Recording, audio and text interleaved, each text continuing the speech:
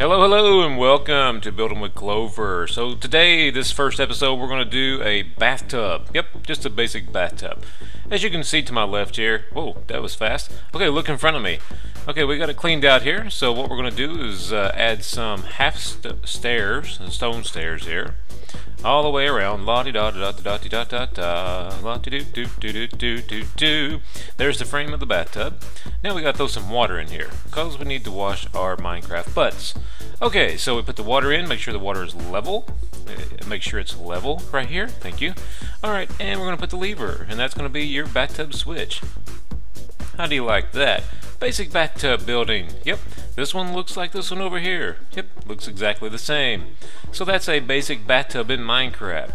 Hope you guys enjoyed it, and there's going to be a lot more with Building with Clover. I will see you guys on the next episode. Bye now!